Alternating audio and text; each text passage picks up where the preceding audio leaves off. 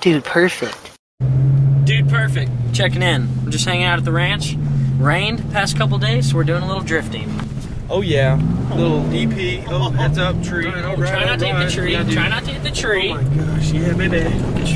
Tree. Dude, oh my gosh, bro, did y'all see that? Bro, did y'all see that? What? Dude, turn around. Seriously, turn around. Why? I just saw a panda. No, guys, seriously. Hey guys, Cody saw a panda. Let's turn around. Dude, it's right there. There's a freaking panda standing by that tree, bro. I see no panda. Dude.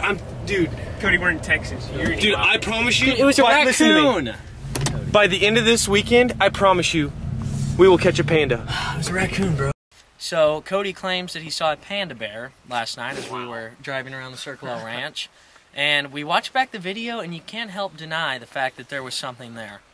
Whether it was a panda bear, a raccoon, or a figment of Cody's imagination, which is a very likely scenario. Totally. We're going to go see if we can find a panda bear. How ridiculous it sounds. It'd be unbelievable.